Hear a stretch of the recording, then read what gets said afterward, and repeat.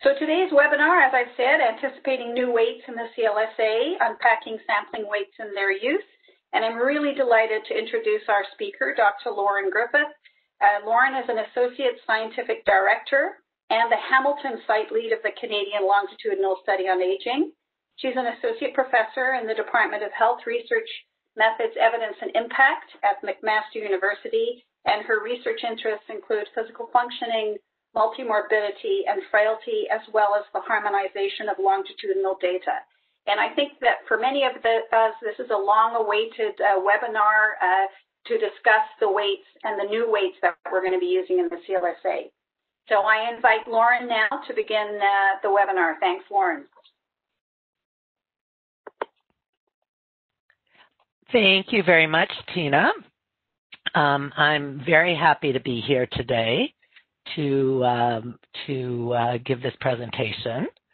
Let me just see if I can get started here. So as Tina suggested, I'm going to be talking about the new weights in the CLSA, but I'm going to talk a little bit about the development of weights and how we use them in the CLSA as well. And I would be remiss if I didn't start this presentation without acknowledging the incredible contributions made by Dr. Mary Thompson and Dr. Cheng-Bao Wu from the University of Waterloo, and Dr. Harry Shannon, who is now emeritus at McMaster, in the original creation of the CLSA weights, as well as Dr. Nazmul Sohail, Dr. Arun Erbaz-Oz, and Dr. Henry So, in their work in also creating the weights, creating the documentation for the weights, and as you will see, there's some new documentation that Dr. So has created that I think will be of interest to many people in terms of how the weights should be used in analyses. So I wanted to start by giving a brief outline of what will be covered in the talk. So I'm going to give a fairly high-level description of why do we use sampling weights at all. Talk a little bit about the CLSA sampling and the use of sampling weights in the CLSA, what we provide, and then about why we need new sampling weights, and finally how the original sampling weights and the new sampling weights differ and when they will be available, and then a little bit about what's coming next. So I wanted to be upfront so as not to disappoint anyone during the presentation. What I won't be doing is giving technical guidance on the use of sampling weights during this presentation. But as I said, at the end of the presentation, there'll be some additional information that maybe a bit of a cliffhanger right now in terms of what will be available on the CLSA website that will be useful in this in this aspect. So, without any further ado, I'll start the talk with why do we use sampling weights. And essentially what we do when we do any sort of research projects is we collect data from a sample of people, usually participants in our situation. But what we want to really do with this sample is we want to make generalizations about the population that this sample represents. But the issue is that the sample is almost never fully representative of the population. And so what we do is we create sampling weights. So let's assume in a very simple case that we have our population, and in this population there's 50% females and 50% males. But when we draw our sample, for whatever reason, our sample has 70% females and 30% males. But we still want to make some inferences or draw conclusions about the population. So what we do is we create sampling weights. And so, as I said, essentially the sampling weights are used to make the statistics that we compute from our data from our sample data more representative of the population.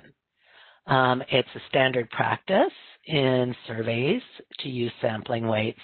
And then each participant in the study, in the sample, is assigned a weight that is constructed based on their inclusion probability. And I'll give a little bit of an example of that, what we mean by inclusion probability in the next slides. But essentially, sampling weights are always positive and non-zero. So in our example, when we have our population of 50-50 in terms of sex, and in our sample of 70-30, we know that we have an underrepresentation in this sample of males and an overrepresentation of females. So if you could see the red text, you could see the formula that we could use to create our basic inflation weights. So here, this formula you can see has something to do with the population of, say, females in the target population, the proportion of females in the target population, and the proportion in our sample, as well as the total number in our target population and the number in our sample. So how does this actually work? So let's say we have our target population is 200 people, 100 females, 100 males, and we draw our sample of 30. And as I said before, it was 70% females and 30% males. So in our sample, we have 21 females and 9 males. So what we can do then is we can figure out how many people in our target population each person in our sample represents. So in this case, each female in our sample represents 100 divided by 21, or 4.76 people. And for males, each male is going to represent 11.11 people. And again, intuitively, it makes sense because we have males underrepresented in our sample, that they're going to have a larger weight when we want to try and generalize back to the population. So this is a very kind of high level example, but essentially it really is what we do in CLSA in creating the weights. It's a little bit more complicated because our sampling is more complicated, but that is essentially what the weights are doing. So I wanted to start and just make sure that everyone who's attending the webinar, I know many people have used CLSA data, and I'll probably be telling you something that you already are very well aware of, but just to make sure that everyone is aware of the design of the CLSA, I just want to take a minute to review this slide. So in the CLSA, the target was to recruit 50,000 participants aged 45 to 85 at baseline. And we started recruitment, as you can see on the bottom of the figure, in 2010. We finished recruitment in 2015. And of that 50,000, our target was to recruit 20,000. We actually recruited 21,241 participants who would be randomly selected within the 10 provinces. And these participants provided their questionnaire data by computer-assisted telephone interviewing. And we generally refer to these people as tracking participants. And I'll probably use that as I'm going through the slides. The other 30,000 of the 50,000, and again, the actual number was 30,097, were to be randomly selected from a catchment area, 10 to 50 kilometers, around 11 data collection sites located throughout Canada. And the reason that these people were in a geographically restricted area is that we were going to collect the data through in-person, in-home interviews. But these people also came to one of the data collection sites across Canada and provided additional clinical and physical tests, as well as blood and urine if they consented to do so. So as you can see, as we move down in this figure, that at baseline, we completed baseline recruitment by 2015, and then every 3 years, we have another wave of data collection. So we completed follow-up 1 in 2018, and we are in the middle of our follow-up 2.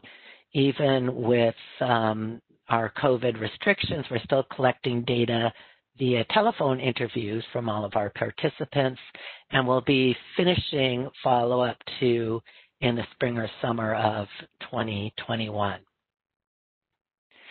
So just to give you an idea again what this looks like, and I should have said the latter group that we collect the data in person and at the data collection site, we usually refer to them as the comprehensive cohort. So this slide gives you an idea of what we think of in terms of our sampling for the tracking people. They're represented by the purple dots in the map. So they're essentially a stratified random sample of the 10 provinces.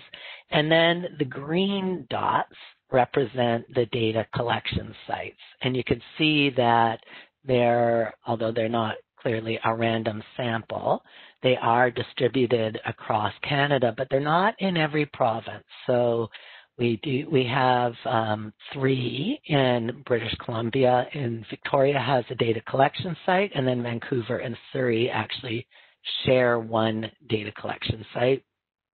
In Calgary, Alberta, Winnipeg, Manitoba, we have them in Hamilton and Ottawa in Ontario, and in Montreal and Sherbrooke in Quebec, as well as Halifax and in St. John. So if you think about in terms of our sampling, the sample was chosen randomly through the 10 provinces, but at the data collection sites, there was a geographically limited sample for the comprehensive. So one thing that can be quite challenging when you're trying to recruit 50,000 people is to be able to do it with one sampling frame. That would have been nice, but we had to use multiple sampling frames multiple methods to recruit our sample. So a sampling frame is just a list of all the possible sampling units, or in our case, participants, people. And so our first sampling frame that we used, and this was in the tracking only, was the Canadian Community Health Survey on Healthy Aging. And this was actually a survey that was done by Statistics Canada. And for the first time, Statistics Canada allowed the participants of CCHS, Healthy Aging, to be asked if they would be consent to provide their contact information to CLSA researchers for the purpose of recruitment into the CLSA. And so this was our first sampling frame, and essentially our inclusion and exclusion criteria were adapted from this as our first sampling frame. But we also recruited people using provincial health registries, as well as telephone sampling.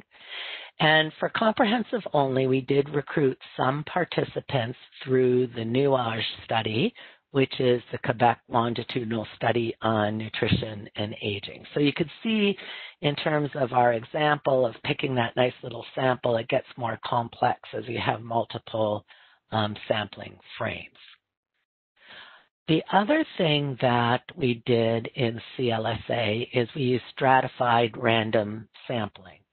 And stratified random sampling It's just a matter of a population. So the full population is subdivided into mutually excluded subpopulations.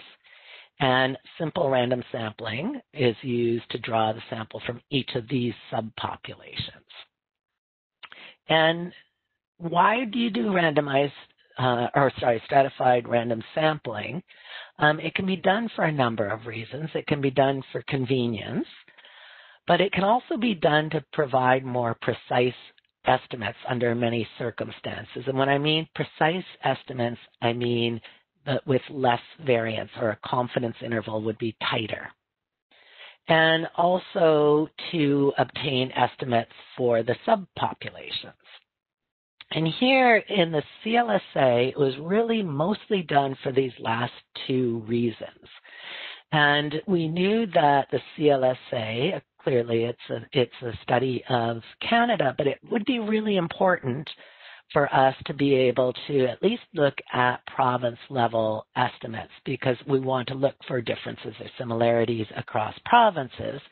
And you can imagine if we just did simple random sampling, we'd have very few participants from provinces that were smaller, like PEI, and we'd have a lot of participants in larger provinces like Ontario and Quebec and BC.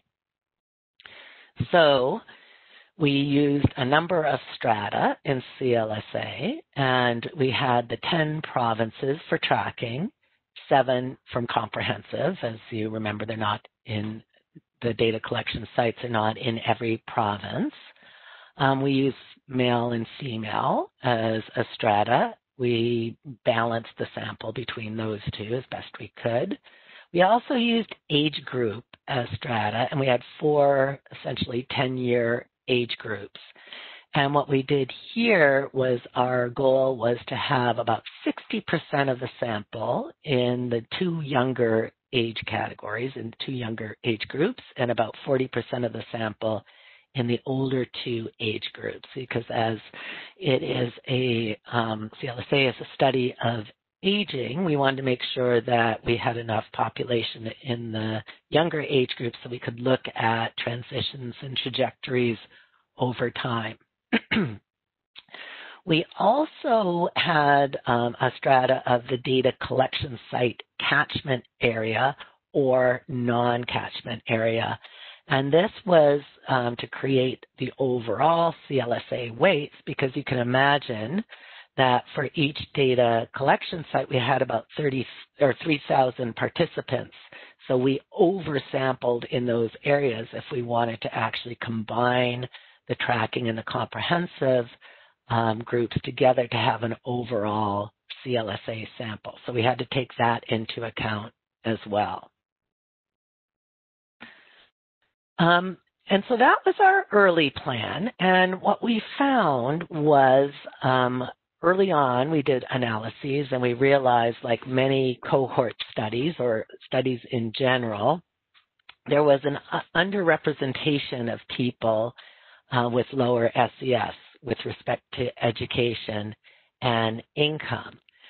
And we wanted to try and figure out how best to rectify this. We knew that we potentially could not be completely representative with respect to this, but the other part was that which was just as important, was that we needed to have enough people, enough heterogeneity across SES so that we could have well-powered statistical tests to look at this as a factor, because we knew that SES clearly is a factor in health and aging. So what we chose to do, and we had to take into account in terms of our sample weights, is we chose to oversample from dissemination areas.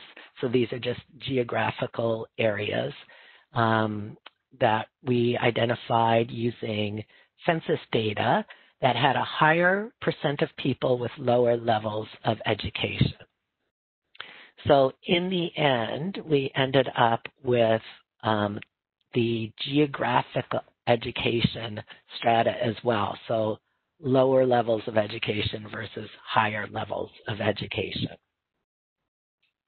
So we had to use all of this information then to create our weights.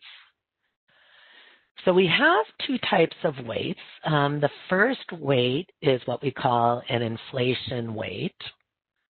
And this is we've constructed this for the tracking sample, for the comprehensive sample, and for CLSA overall.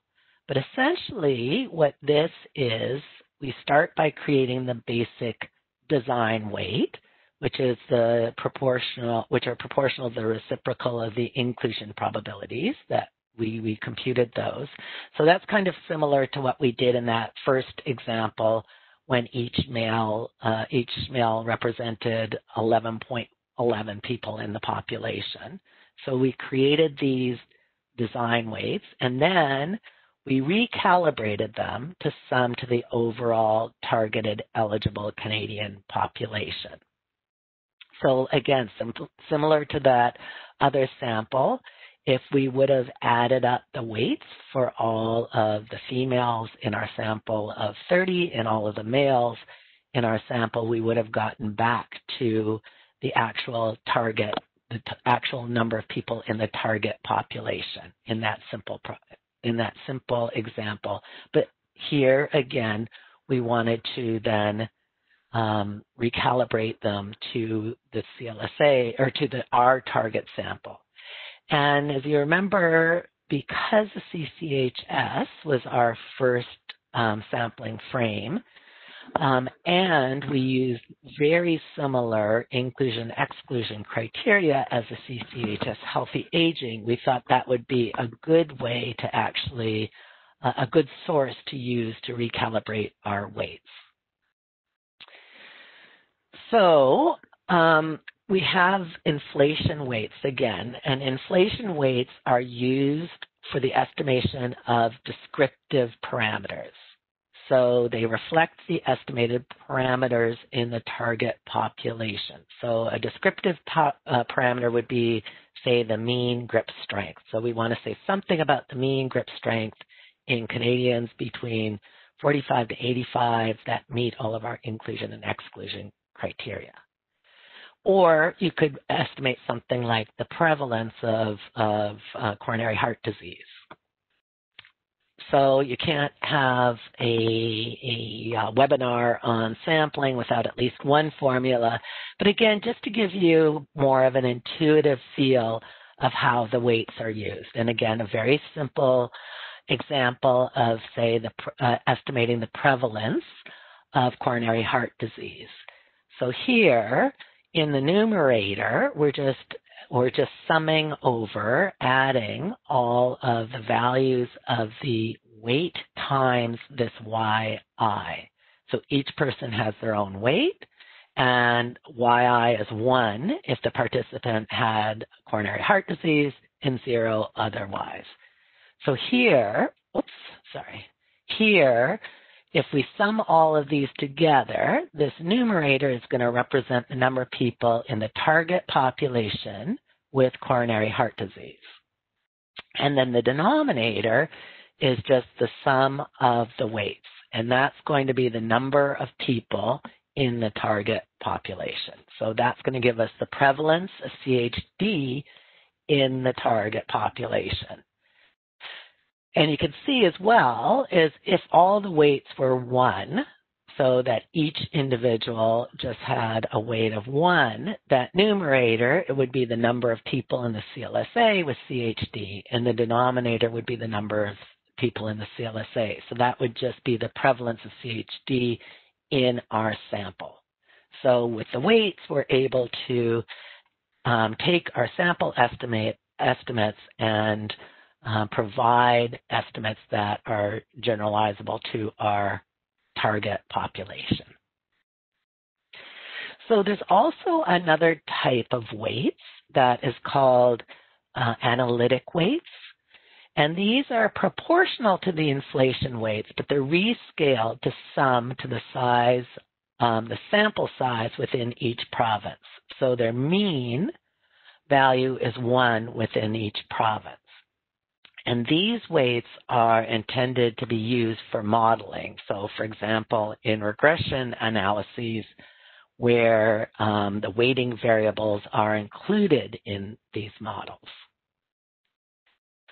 And so why do we need the two kinds of weights? You can imagine that the weights, even if we take a relatively large sample, the weights in a province like PEI, the weights will be relatively small because they just have to weight up to the population in PEI. Whereas if we take maybe even a little bit of a bigger sample in Ontario, the weights for that sample have to weight up to the population of Ontario. So provinces with larger populations tend to have much higher inflation weights compared to smaller provinces. And so the observations from those strata would tend to dominate statistical analyses. But with the analytic weights, the point estimates will be fairly similar, should be the same, but they are more efficient if the model is correctly specified. So what we mean by efficient, again, that's a statistical term. That means if you have a number of unbiased estimates of a parameter, the one that has the smallest variance is going to be the most efficient. So again, we're trying to get the most precise estimates of our parameters that we're estimating. So we have our weights for the pooled data for all of the CLSA then, and the inflation weights were provided for the two subcohorts, but also for the full CLSA, and that was based on the tracking and comprehensive inclusion probabilities for participants within the DCS areas, because clearly there are no comprehensive participants outside of the DCS areas, and the tracking inclusion probabilities for participants in the non-DCS areas. And so when we got these, again, then we recalibrated them to the population.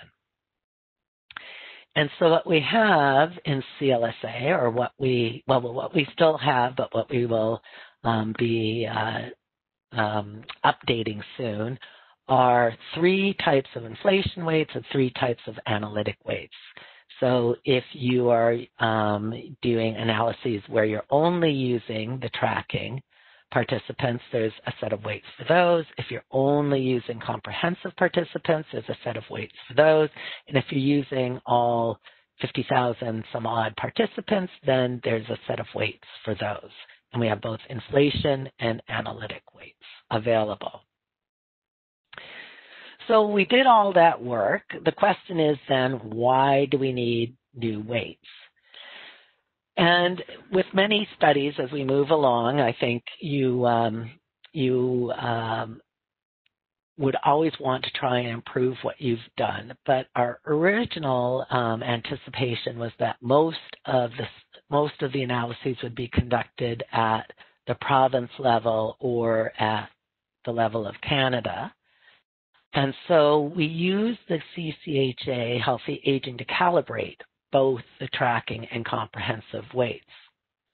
But CCHS Healthy Aging weights, they were very good for estimating parameters at the province level and at the level of the health region. So not really at the level of the data collection site catchment area as we were using them. And so as they worked very well for the tracking cohort, they worked a little bit less well for the DCSs. Because again, if you think about the data collection sites, it really is, it's not even like in terms of the data collection site in Hamilton, it's not really 25 to 50 kilometers around the center of Hamilton. It's around where the data collection site is located in Hamilton. So in Hamilton, we include Hamilton, but there's also people from Burlington, from Oakville, and for some of the more rural areas like Flamborough and Hamilton. So it doesn't really line up necessarily with one health region. And as well, there was a project that kind of brought this to or made us aware of this, where they were interested in using CLSA data at the sub-provincial level. And what they were finding is it was not necessarily reflecting well in terms of what we knew from census data. And the other thing that, as you remember, what we wanted to do is we knew that we wanted to increase the variability or our power to look at analyses with respect to income and education and other SES factors. We knew that the sample was not, it was representative in many respects. If we look at, say, many chronic conditions in Canada, we look at them with CLSA, it will match pretty well, but it was matched less well when we looked at some of these SES factors. So we thought that maybe we could go back and do a little bit better. One of the other issues is, although CCHS healthy aging was ideal for many reasons, especially that it really was, the population of CCHS was essentially our target population in CLSA, they actually used the 2006 census to construct their sampling weights. So what we wanted to do was we wanted to use something that was a little bit more in line with when we actually did our recruitment in CLSA. So we're now using the 2011 National Household Survey to do our calibration. And again, the additional refinement, which I think is important, is that we used the individual level rather than the geographic level variable for education for our weight calibration. So what is that going to look like? This is a little bit of a busy slide, but if you focus on the blue column, so if we look at CLSA overall, the 51,338, you could see the age distribution of our unweighted sample. But if you look at our old weights and our new weights, it's fairly similar, as you would expect, because we're really not changing the way that we're calibrating that much in terms of age. So it's fairly similar in terms of age. But where it really differs is when you start looking at education. So here we have education. The first row in education is post-secondary degree or diploma, and then the last row is less than secondary school graduation. So again, if we look at that last three columns, you could see that there's quite a difference between the old weights and the new weights, and that the old weights actually were fairly similar to the unweighted analyses, where the new weights are quite different. And you can see here where they differ the most. So here, the light blue column is the unweighted estimate in terms of the proportion of people in each of the education categories. The darker blue is the old weights, and the kind of medium blue is the new weights. And you could see where the big difference is in the two extremes. So now when we're estimating the education in our target population, it's looking a lot more like what we know it to be through our census data. So before, there was fewer people that we would estimate would be in the lower levels of education, and now it is much higher in the lower levels. So we have this SES distribution that is more reflective of our target population. So what should a researcher expect? In most cases, the point estimates of prevalence or associations will be similar, but it should better reflect the target population, especially in the DCS catchment areas.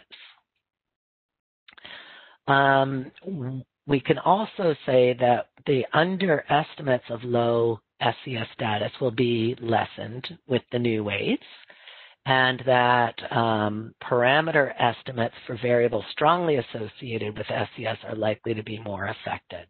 So it may be that if you are looking at associations that are not strongly associated with SES, you'll get very, very similar results.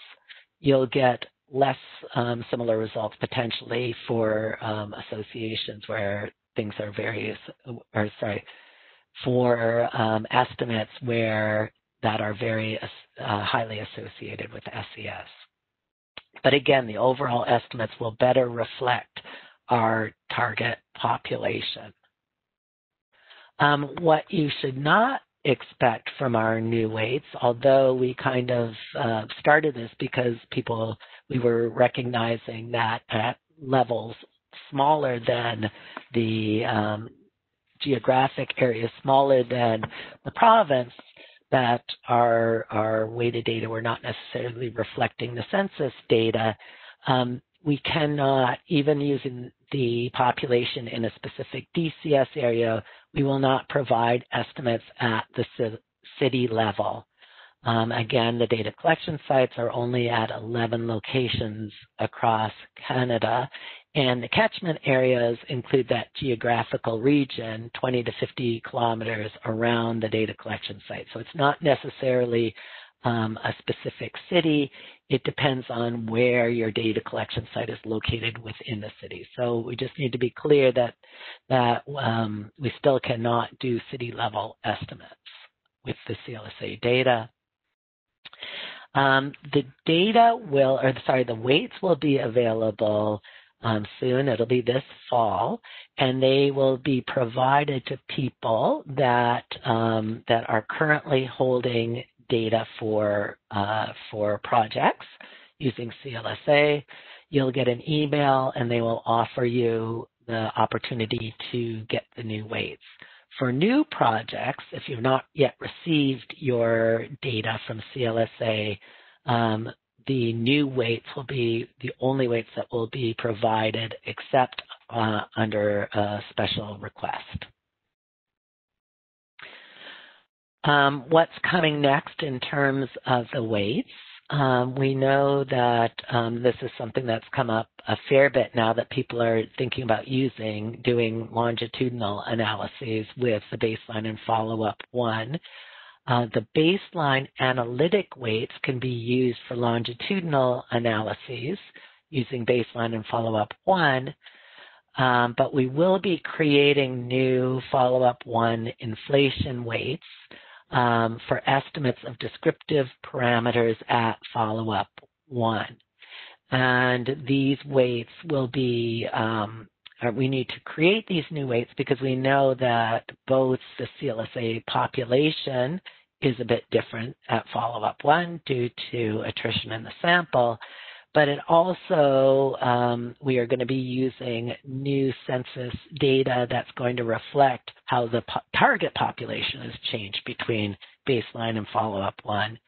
And this is critical because often many of the parameters we may be interested in is looking at estimates of prevalence at follow-up 1. So we may be interested in looking at chronic conditions, for example, at baseline and follow-up 1. As well, there's some modules in the CLSA that are unique to follow-up 1, so we didn't even have them at baseline. So to estimate those descriptive parameters, we'll need these new weights. So we are working on those. That's going to be the next thing in the queue, and we will keep you in the loop as to when they will be available.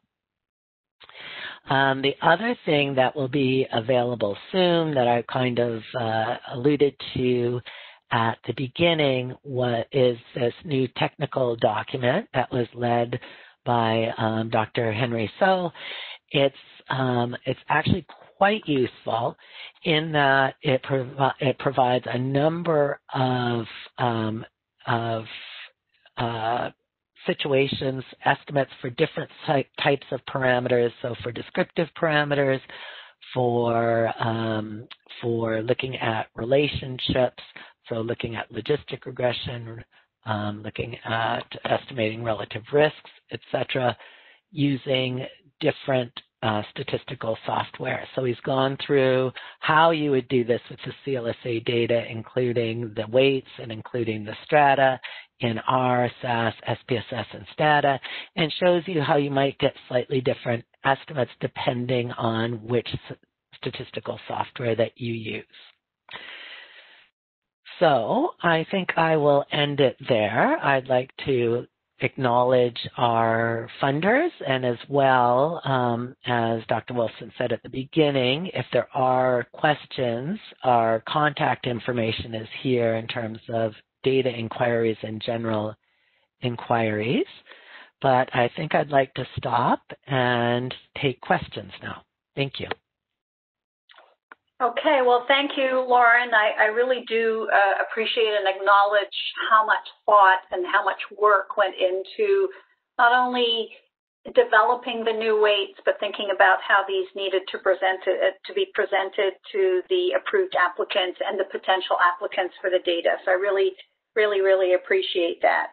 I'm going to open it up. I say I'm opening it up to questions, but basically I'm going to read some of the questions that were put into the chat. I've been copying and pasting them as they came in. So I'll just start with the first one that came in. So, and I'm just quoting here, what if the sample of males, and this is an early question that came in, what if the sample of males are not representative of males? Studies show that lower the response rates, the less likely they are to be representative of their group, in your case, males. So weighting in this case may magnify their non-representativeness. So I don't know if you have any comment about that. This refers to your specific example. Sure. And that's clearly a worry in any of the large studies now, because many of the response rates are not as high as some of the studies by Statistics Canada, and even Statistics Canada now is having slightly lower response rates than they used to.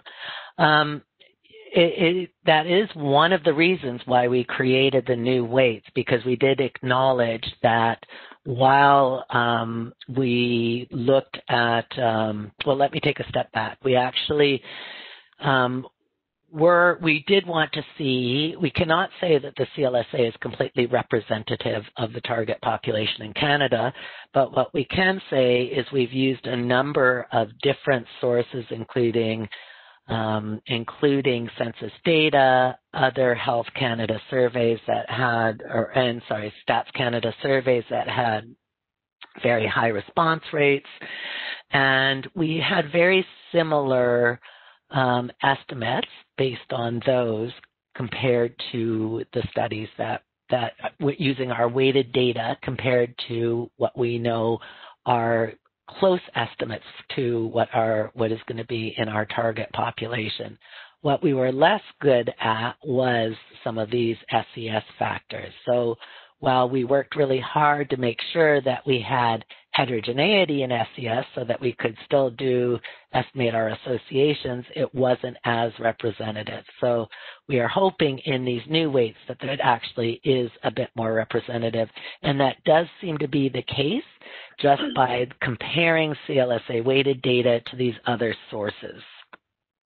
Okay. Thank you.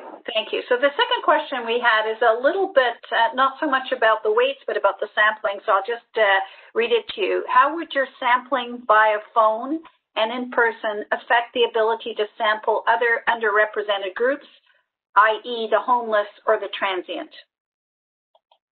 I mean, it's a very good question. And one of the inclusion criteria for CLSA is that people had to be able to respond in English or in French. So there may be some populations, even thinking about refugees or other other groups that will not be represented in the CLSA for that reason. Yeah. I think in terms of the homeless and for some of these other groups, I absolutely think that it's very challenging to try and include them in studies of this sort because, you know, there's in terms of the way that we are recruiting, that is definitely a challenge, and that will likely be very underrepresented in CLSA.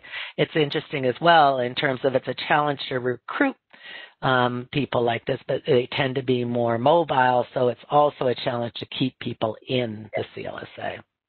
Yeah, I think, going back to the planning of the study, a number of decisions had to be made, which does limit the overall generalizability of the results from the CLSA because there were practical implications about recruitment of certain individuals and would have required a whole new strategy. So, but I think it's a very important thing to keep in mind, when we're interpreting the results. No, absolutely. So back to the weights a little bit. So the next question is, since inflation and analytic weights are proportional, are there any concerns with using analytic weights instead of inflation weights for descriptive estimates of a population, like sex, age, education categories? For example, we might not want the weighted number of males and females to be calibrated up to the Canadian population. I'm not sure I 100% understand that question. I think in terms of the estimates, you should be able to get the estimates to the target population. If you're thinking about in terms of estimates of variance, the estimates of variance are actually relative to the sample size of the CLSA. So it's not acting as if you have, 15 million people in your sample. But I don't know. Maybe if there could be a clarification. I'm not sure if I answered that. Okay, well, maybe we can take this one offline and Sure. and think about it a little bit more and perhaps even get back to the person who asked the question. Next question. So with these new weights, how does this change affect the modeling results when an education variable is used as a covariate in the model? So it depends again, I think, on how strongly education is associated with your if you're just using it as a covariate in a model. If it's not strongly associated with the association that you are estimating, then it probably still won't have a big effect. But we do recommend that you include education then in the models that you run. And that's, I should also mention that there will be a new technical document that is available when the new weights are made available. We'll have a new technical document on the website that will go through some of these issues. Okay, so the next question is a very practical question. So it says, I'm currently on a project using the wave one, I'm assumed that's baseline, being the first manuscript already accepted for a peer-reviewed journal, and we're moving on to the second manuscript. Would you recommend to apply the new weights for the second manuscript? Also, what would I do with the already accepted manuscript? Very practical question. Yes, and this is challenging for sure. And we know that there's a number of manuscripts that have already been submitted and published. And one of the things that we do, I think each, first of all, for the question, I think each of the researchers are going to have to decide what they're going to do in a situation like this. What you can do is get the new weights, and if it really doesn't change things much, then you're good to go and you're fine. If it does change things, then you have to decide what is the most appropriate thing to report. If it's already been published, clearly you can't change that. One thing that we do in CLSA that's part of the data sharing agreement is that in the acknowledgement, it's clear what data set was used. So at least we have a record of the data set that was used to create the analyses that were reported. So it should be at least if someone really wanted to look to see which weights were used, you could clearly see which ones were included in the data set. Right. And I think also, of course, consult the statistician that you're working with about how to address this as well. I think is important. No, absolutely. So one more question, and I know the answer, but I'm going to let you answer it, Lauren. Is the technical report you mentioned in your last slide that compares estimates resulting from different statistical software available on the CLSA website, or is it only accessible to project holders in CLSA? It will be available. It will be. Yeah, it will Not be. right yet, but it will be available on the CLSA website because it actually will likely become a manuscript that will be much more widely distributed. I think it's a very, very useful document and goes through a number of different types of analyses, I think most of which would be the way that people have approached using CLSA data are included in this document. So I think it'll be a very, very useful document. I think I'll just add to this that at the CLSA we do our best to provide as many what we call data support documents as possible on the website, because we know that often people who are considering using the data want to find out a little bit more about how things work before they make the application. So we do try to get as much as possible up on the website.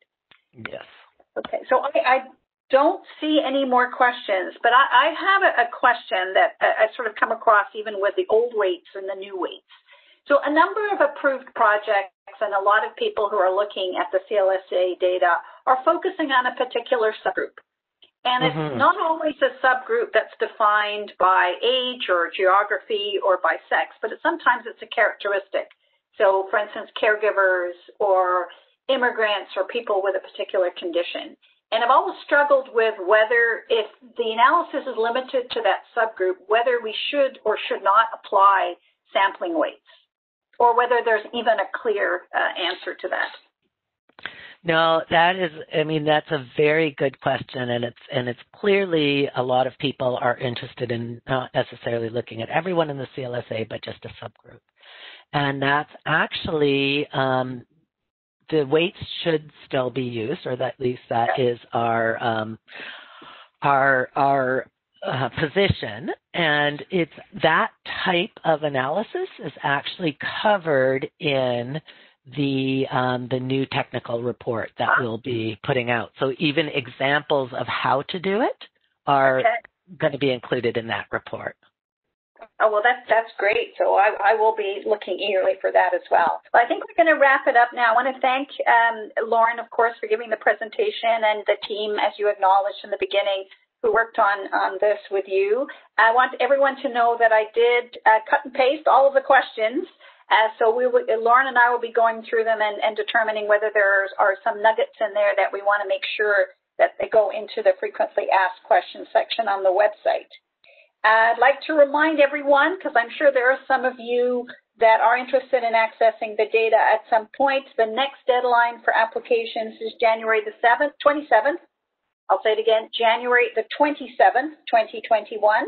And if you visit the CLSA website under Data Access, you'll find what data will be available and additional information, and as well the data support documents I just mentioned. I'd also like to remind you to complete the survey. This is very, very helpful for us.